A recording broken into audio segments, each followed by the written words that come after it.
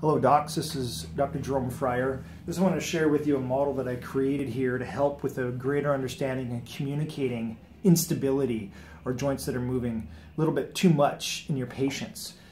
This model was created with an elastomeric L4-5 that has a little bit greater elasticity associated with it. So now what we have is a model that has a relatively more, well, this one's the stiffest, this is the sort of in the middle of grade stiffness, and this is the least stiff, so more mobile. So you can see that this joint moves a little bit more. So under load, you can actually see how this one translates forward a little bit more, and of course these facets are going to be approximating, and this is usually the beginning stages of a degenerative spondylolisthesis perhaps.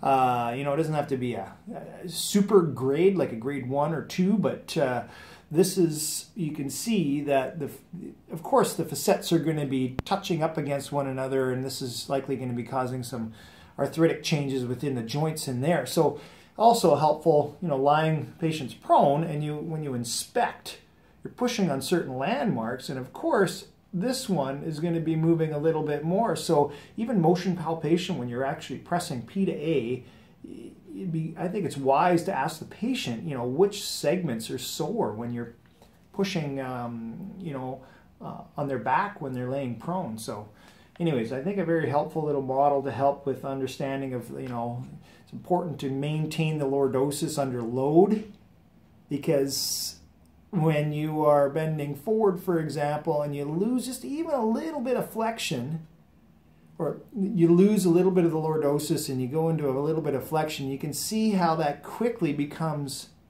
it actually moves more, because the facets aren't there kind of, you know, stress shielding the disc. In neutral load, you can get away with you know, extra load, but because the facets are engaged in here. So a really good teaching point as well. So hope that's helpful.